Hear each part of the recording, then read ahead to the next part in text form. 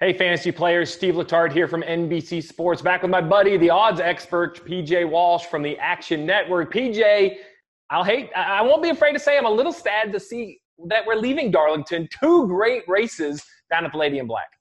You can even say three great races. The Xfinity race was incredible as well. So it was a great week of racing, a great return for NASCAR. I completely agree. A great return. And I thought what was interesting is everybody knew what was going to happen in the second Cup race after seeing the first Cup race.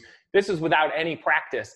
And we already saw, not a complete flip, but definitely Kevin Harvick wasn't as dominant. Chase Elliott was way better. I thought the 88 lost a little speed. So that proves how difficult it is to sometimes predict these races. And with that said, now we're going to go to a completely different racetrack. We're heading here to Charlotte for NASCAR's longest race, the 600. A little twist this weekend. No practice, but there will be qualifying, which I think is going to be important just because it'll give you 2 laps to have a rough idea what your car is going to do. Yeah, 2 laps is more than they've had a pre-race so far. That's pretty crazy.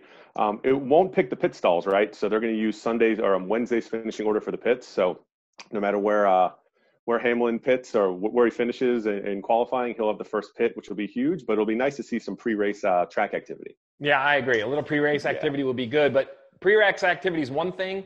Your fantasy lineup is another. I did okay at both Darlington races. I kind of missed the shot on both of them. But now we're on to Charlotte. So I got some names I'm going to throw out there. And we're not going to start with the big names. I'm going to try to find some of the values because I think all day long we could sit here and say Kevin Harvick, Kyle Busch, Martin Truex, those guys are going to pick. I have a different opinion on a few of them. But let's start down the way a little bit. Let's start with Chip Ganassi Racing.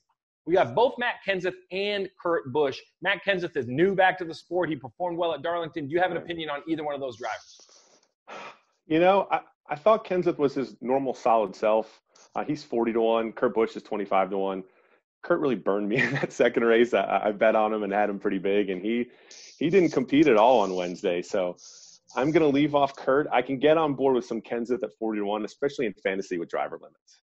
Yeah, I think with fantasy with driver limits is the only way I would pick a Kurt Busch. I'm staying away from Kenseth, even though he's in great shape. The race is still very long, and you have to work on that communication with your crew chief. I think they're going to be fine over time, but it's going to take him a little time. I will say Kurt Busch I'm staying away from just because of the lack of performance in that second race. I'm not sure what happened. I think Darlington's a better track for him.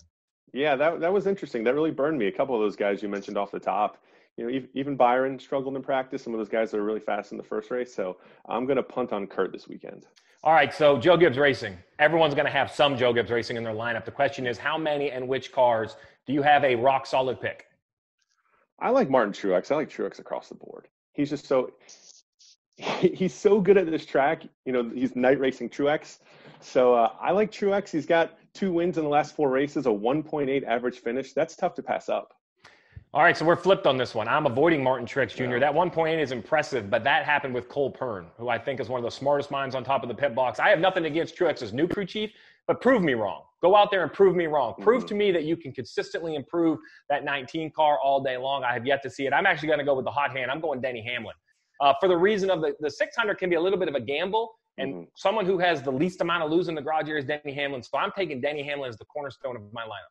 That number 1 pit stall is huge. It just opens up the door for a lot of strategy, a lot of chances. You could steal the race lead late. He may not be the dominant car.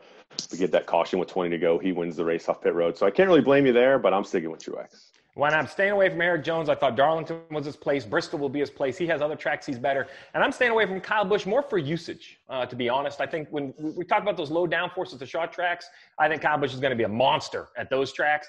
So at Charlotte with a brand new tire combination, is too much question mark to use such a big name.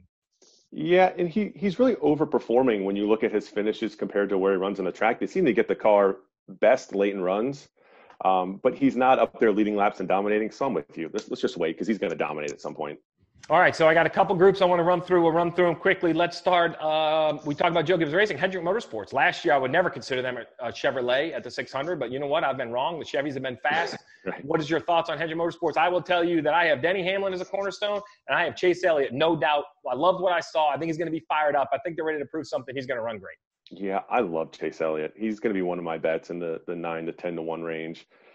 We forget Vegas is the only mile and a half they've run so far, and he was by far the dominant car. One stage 2, was actually leading and had a tire go down and spun out, and that's how he lost the race. So I love Chase Elliott. I'm with you.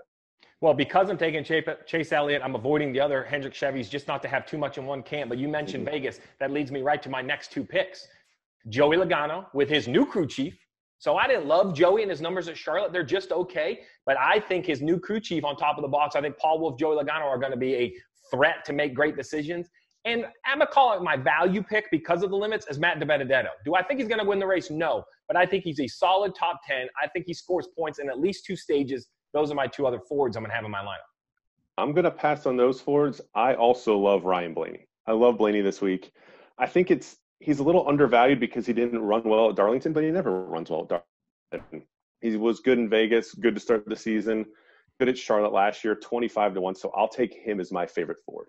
Well, I didn't think of him, but now I'm going to steal that. So thank you. I'm going to put Ryan Blaney in mine because I didn't want to start Kevin Harvick, not because I don't think he can win, but kind of the Kyle Busch effect. I think Kevin Harvick is a home run everywhere. So Kyle Busch and Kevin Harvick are great picks if you can afford to use them. I unfortunately have used them a little bit this year, so I'm staying away. So there you have it. You want some value picks? I think Matty D, he brings up Ryan Blaney. That's good. The most important thing is get your lineup in. Remember, get your pole pick in.